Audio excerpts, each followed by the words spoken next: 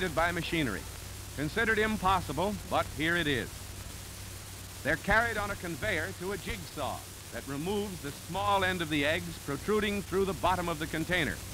A divider separates the yolks from the whites, each traveling down a private channel, minding their own business and not bothering anybody.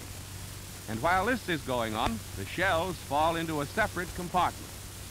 Going a little further, the whites and yolks are exposed for inspection and go into their own containers after the operators had a chance to remove blood spots and elderly eggs and other objections by means of a vacuum cleaner arrangement.